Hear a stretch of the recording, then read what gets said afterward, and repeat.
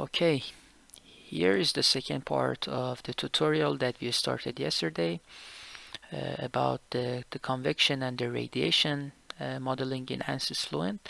In the first part we did the geometry inside the space claim and we meshed the geometry inside the mesh tool, and in the second part we are going to start the modeling and modeling the problem inside the Ansys Fluent.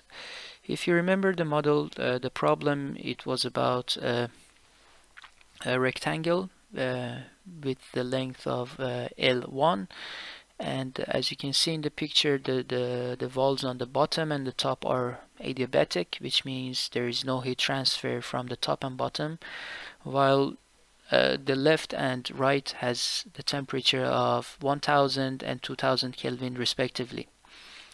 In order to achieve this non-dimensional numbers such as Rayleigh, Prandtl, and PL, with this value of 5E5, Prandtl of 0.71 and PL of 0.02, we defined these properties of the medium, the fluid, such as density, CPK, mu, beta, G, as defined here in this picture.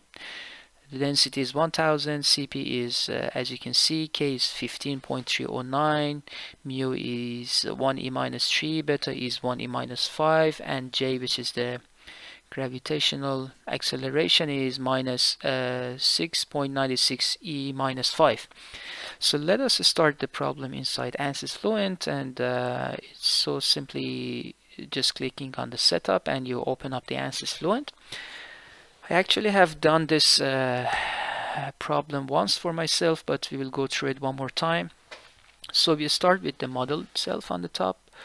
Actually we start with the general settings, and here you can see that the solver is set to pressure based, the velocity formulation is absolute, 2D space of planar, and the time is a steady state. And of course the gravity is set to on because we are solving the gravitational problem.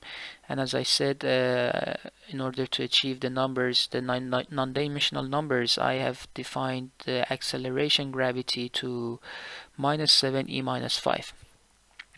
Then the next part comes, and that is defining the model. For the model we can start with the energy. We are going to solve the energy equation. Of course we activate the energy equation, and then in the viscous model we simply use the laminar model because this is a laminar problem, there is no turbulence here. And in the second part, for the materials, we have two material, which is one fluid and the other one is solid. For the medium, which is the fluid inside the rectangle, of course the name is air, it's just a name, it doesn't mean that it's really air. But here we can change the properties. In the density we define the Boussinesq option with the density of 1000. The Cp is set to constant value of 11,000.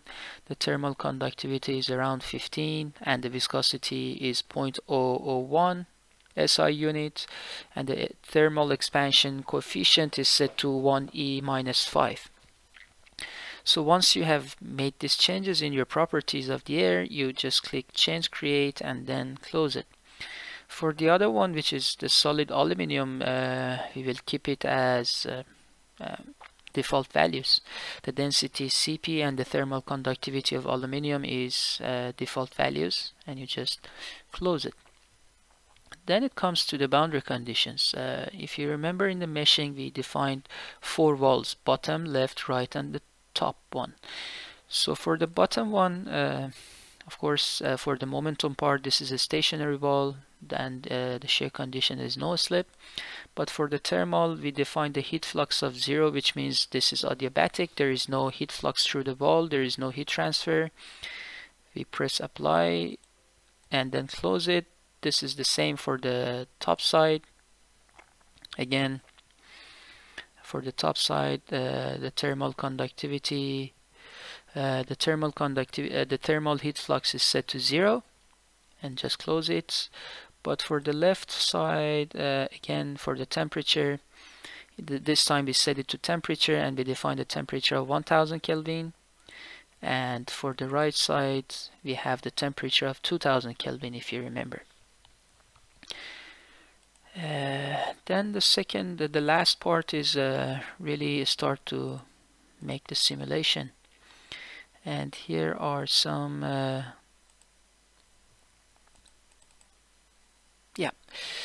solution methods. For example, for the pressure velocity coupling, I'm using simple approach, and for the pressure spatial discretization, I'm using Presto, and the momentum and energy are all set to second order up in the scheme. In the control, all these values are default. The under relaxation factors are set to 0.3 for pressure, density 1, momentum is 0.7, and energy is 1. So nothing is really changed here. So when it comes to the monitoring, you can of course plot all the residuals for the continuity, velocity of x and y direction, and also the energy. If you want to plot it, make sure that you put the plot on. When I was defining the model, I forgot to mention that I have, for the moment, I have set the radiation to off. I'm just trying to simulate the simulation for the natural convection, so there is no really radiation from right to left. So I'm putting it to off for this part, and then we will come back to this for another simulation. So for the residual, we are going to plot the residuals, and then we start to initialize the problem. To initialize the problem, you can simply use the standard initialization. You can put the gauge pressure to 0, x velocity and y velocity of 0, and you can put the temperature of 1500, and then you can just initialize it. So the problem is initialized, and then I will start to run the simulation for, let's say, 200. You put the number of iterations to 200, and you press the calculate. And if you look at the residuals, you can see that the residuals for the continuity and all everything else like velocity and energy is going down, and it has reached a steady state. So the simulation is complete after around 150 iterations. So let us just plot some variables. For example, we can plot the contour. Let's plot the contour plot of the temperature. You select the contour on the left side, and then you can select the temperature, for example, from this drop down menu, and just save and display. And here you can see that the convection has happened from this wall toward the top side, and you can clearly see that the temperature is higher here and it's lower here, and it's the recirculation around this rectangle. You can also plot some vector of the velocity, for example. So here you can see that under the vector I'm going to plot for the velocity, and I have put the scale to 5, and I'm going to skip every 10 arrows.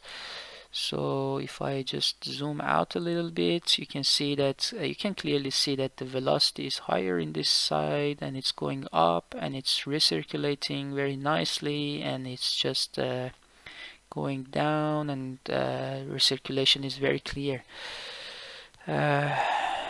This was the convection problem for this simple geometry, and now you can add the radiation as well.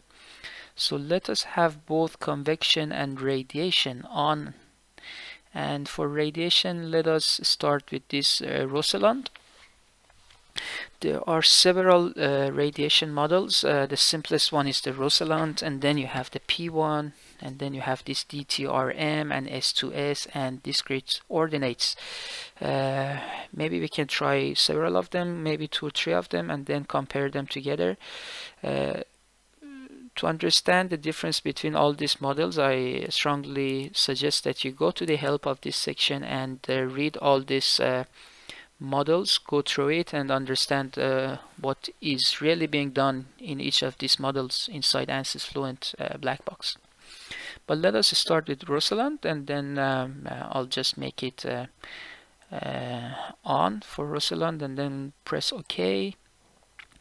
Maybe I don't want to initialize my problem. My problem is already solved to some extent. I'll just continue the calculation from here, and I will run it for another, let's say, 400 iterations, and we will see how the residuals go.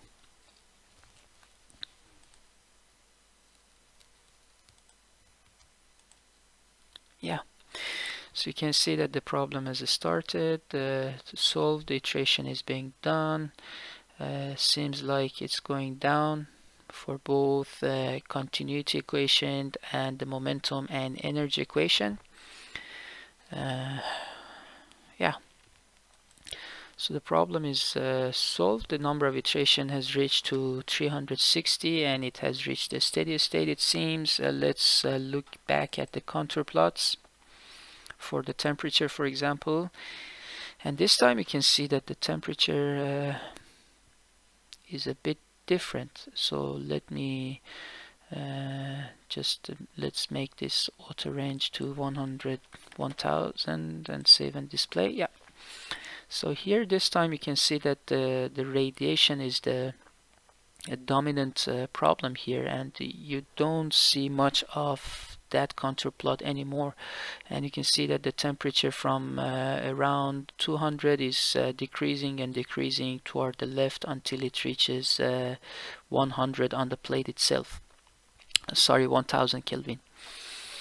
And I can also plot the contour plot of the velocity, for example. Probably not for the velocity, but let's see if it's possible to plot for the velocity as well. Yeah, so you can see that for the velocity as well, you can have this behavior here. Maybe we can see it in the vector plot better. So if I plot the vector plot of this, and then I'll just make it smaller, you can see that with the radiation on, there is such a beautiful recirculation of the flow inside this rectangular shape. It is actually circulating around the middle of this rectangle. Let us try another model of the radiation. For example, this time we can try the discrete transfer. The energy iterations per radiation iteration, I would like to put it to 15. The maximum number of radiation iterations, I will put it to 10, and the residual convergence criteria, I'll keep it as default. I press OK. So if you want, you can initialize it, or you can simply run it from where you are. But let me just initialize it again with the constant value of 1500 across the rectangle.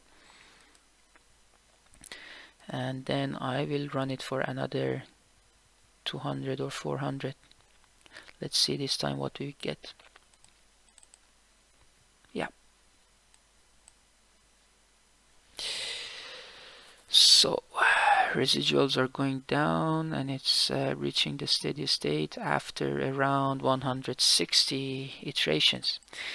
So if you look back at the velocity vectors and actually the contour plot of the temperature, you can clearly see the difference between the Rosalind and the other method, which is more accurate and more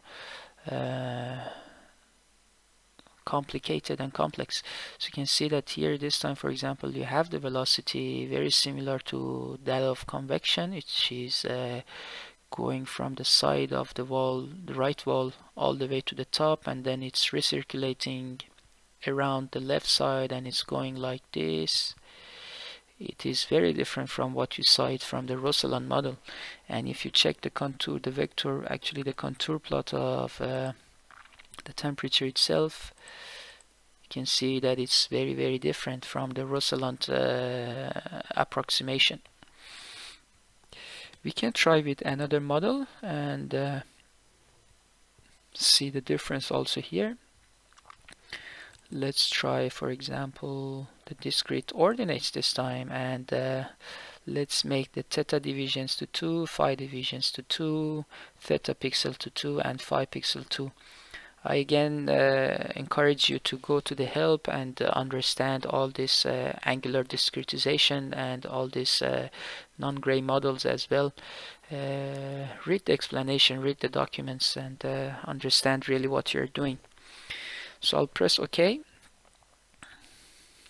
and maybe I would like to initialize it again and run it for 400 iterations. Let it initialize first, and then we can compare the difference between this model and the other two that we just did. Yes, the run calculation is right here. I think I missed it.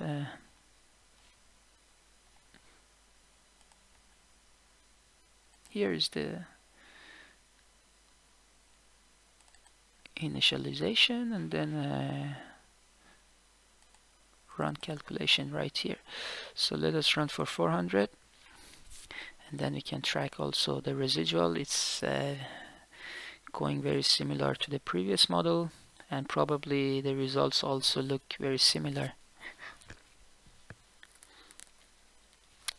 So this time, after 350 iterations, we reached a steady state solution. And as you can see, the contour plot of temperature is very similar to the previous one, and also the vector plot of the velocity. For example, if I display it and then zoom it back, you can see that it's much more similar to the previous one, actually the other model that we did on the second time. So the discrete transfer. So I think this was the tutorial that I wanted to show you, the difference between the Rosseland and the different other options like discrete transfer and discrete ordinates.